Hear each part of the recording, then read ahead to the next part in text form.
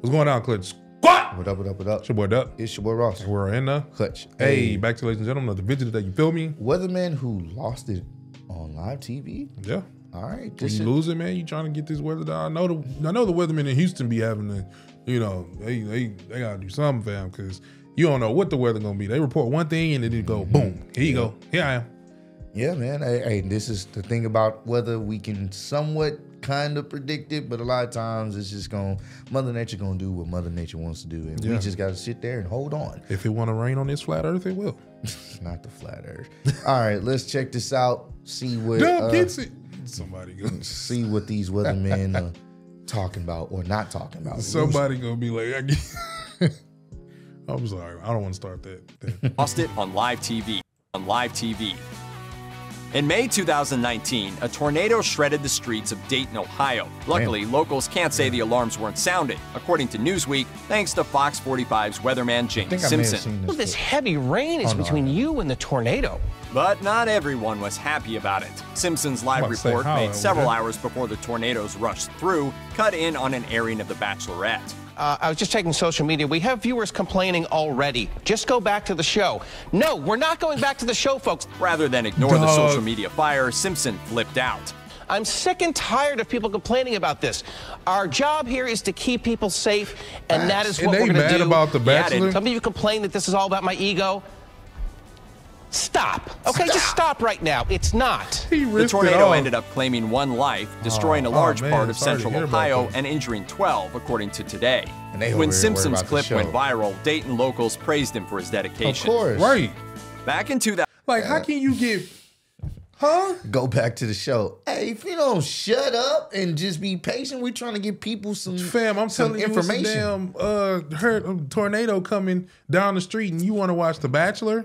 That's motherfuckers that it don't affect or for them or whatever. They don't care. And so I'm just trying to get back to It's not in my county. No, bro. Hey, if I see something like that, if it cuts off a show, because they only do that unless it's an emergency or something serious, I take heed to it. Whether, you know what I'm saying, if I'm not in that county or wherever, you know, I take heed to it because obviously it was important enough for them to cut out broadcast television to let people know, hey, you may want to get...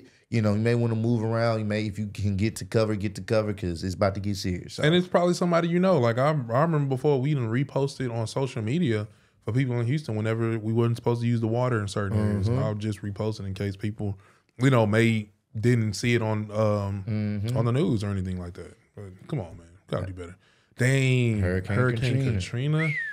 2005, CNN weather reporter Chad Myers was explaining the situation surrounding Hurricane Katrina. But when anchor Carol Costello kept asking him to speak in words the average viewer could understand, Myers hulked out. Lower pressure, but Camille... Let me talk, Carol. Translate that for us. Evidently, Myers didn't like the situation.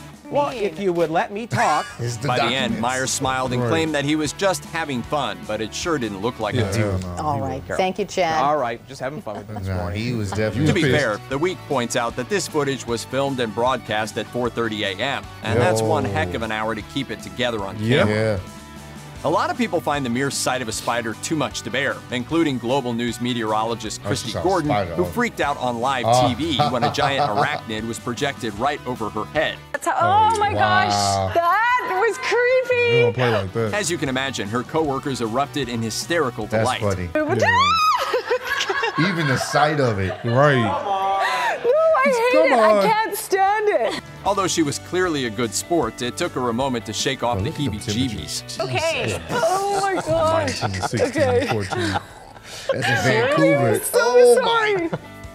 Back when everybody was bonding over the miserable 2018 cold snap, Grand Rapids meteorologist Gary Frank was clearly tired of everyone complaining, according to the Detroit News.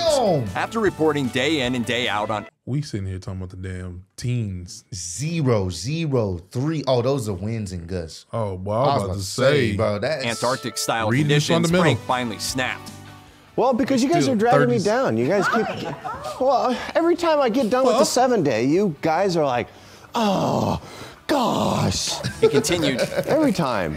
Doesn't matter what time I come on. 4:30, 5:30, 6:30, and then you expect me to be chipper for 5 straight hours. To be honest, that does sound like a horrible gig. Yeah. Here's a 60. I don't know if that's good enough for you guys. Get excited. Maybe I'll disappoint you with the 7-day here in a few minutes. CNN reported on WITI-TV's Angelica Duria, who got stuck standing in a Milwaukee snowstorm for an entire morning, reporting on weather that clearly wasn't going to improve. Yeah. But as the lunch hour finally approached, Duria's good spirits melted away and she finally lit up the screen. I have been here since, 3:30 this morning. I'm exhausted. I've run out of things to say. It is snowing and it sucks here. Not surprisingly, everyone back in the studio applauded. Wow, these niggas warm and Australian shit with weather the coffee. reporter Steve Hey, that's Jacobs. some shit. They all warm with the coffee and everything, and they sitting up there. Yeah, man, that she had to stay out there since 3 that morning. Yeah, bro. Hey, over there. Hey, you're doing a great job. Fam, I would have been in the van. Yeah, bro. Look, it's cold and snowing. Ain't nothing else to talk about. It ain't changing. Why I got to be out there live to let you know what is happening right now? We're paying you, honey, so you're gonna. That's crazy, bro. Australian weather reporter Steve Jacobs once met a curious pelican named Marnie while reporting from the zoo. Marnie brushes the south of Oh, damn, Marnie! Hey, yo. To be fair to Marnie, the pelican's pecking attack seemed more playful than aggressive, but that didn't make it any less hilarious. Bebopped. I'm gonna be mentally scarred. That was Even Jacobs couldn't stop laughing. Oh, dear. I gotta sit down. Woo, when animals attack, there's a beauty never expected. My butt taken off my pelican. In 2017, Fox 2 weather reporter Derek Kevra got so infuriated by people who didn't properly clean the snow off their cars that he filmed an entire sequence explaining how to do it. This must be a really hard concept for people to understand. Kevra proceeded to sarcastically demonstrate how to use a snow brush and ice scraper. You're going to begin with a generic left to right swipe. Then, a couple inches below that, you'll swipe back. He added, and it's this scientific swiping motion that you will use not only on the sides, but the back and all the way around 360 degrees. The raging fury is so clear that it paints a magnificent portrait of what happens when you finally push a weatherman too far. Now, I know, it seems like a lot.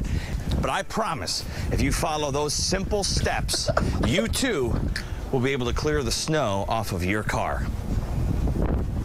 If you're Boston's Weather Channel meteorologist James Cantori, the most glorious weather phenomenon of all is when lightning strikes during a snowstorm. Whoa. During a televised segment in 2015, Cantori got so psyched about this bizarre phenomenon that he screamed, "Oh, yes! Yes! Yes! We got it, baby!" According to the Washington Post, Cantori is well known throughout the weather community for his passion for so-called thunder snow.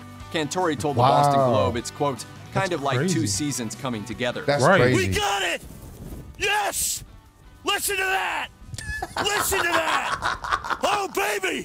For his sake and the sake of his fans, hopefully another rocking thunder snow happens again soon. Like he won a championship. Back in 2010, according to the BBC, weatherman Thomas Schaffernacker got caught in a rather awkward snafu when cameras switched over a second too fast, revealing him brandishing a prominent middle finger. And provide all the detail you could possibly want. I've just seen Thomas Schaffernacker preparing for it, so I'm not in touch. Schaffernacker tried to cover it up, but no one was convinced. Every now and then, there's always one mistake. That's cold. A spokesman for the BBC quickly issued an apology, but this wasn't the first time that Schaffernaker's sense of humor got him into trouble. He previously had to apologize for calling a region, quote, Nowheresville during a 2007 segment. And in 2009, he accidentally mispronounced the phrase muddy sight as a swear word. Check out one of our newest videos right here. Plus, even more grunge videos about your favorite stuff are coming soon. That's crazy, bro. That is definitely crazy. My boy was getting in trouble for real. Didn't care.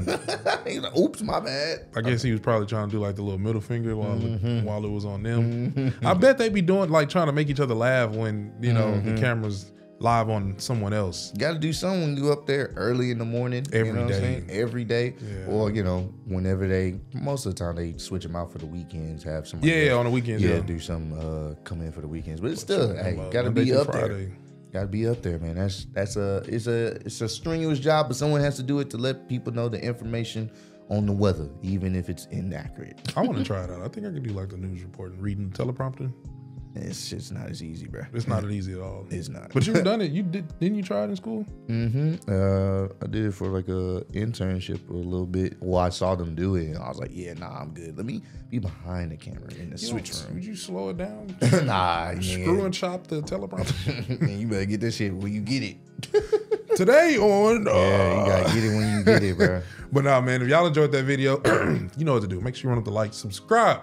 Let us know what else we need to be checking out. Again, these Weathermen who lost it on live TV. Would you be one of these guys if you had to do what they had to do on a daily basis? Let us know. Continue to run it up. Share. Catch y'all on the next one. Peace out. Already. Bitches from Houston. If you got a problem, then we got the solutions. And there's no illusion. I made this shit happen, I'm living life lucid. I'm switching my strategies. Now they hate on me cause I'm causing casualties. But why are they after me? Deep inside they know they can't handle half of me.